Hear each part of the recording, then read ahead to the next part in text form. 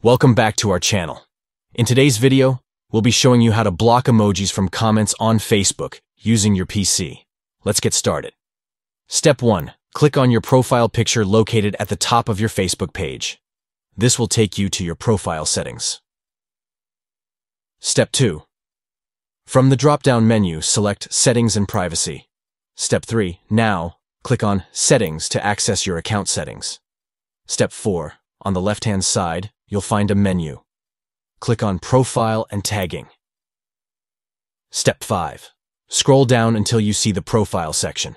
Here, you'll find an option to hide comments containing certain words from your profile.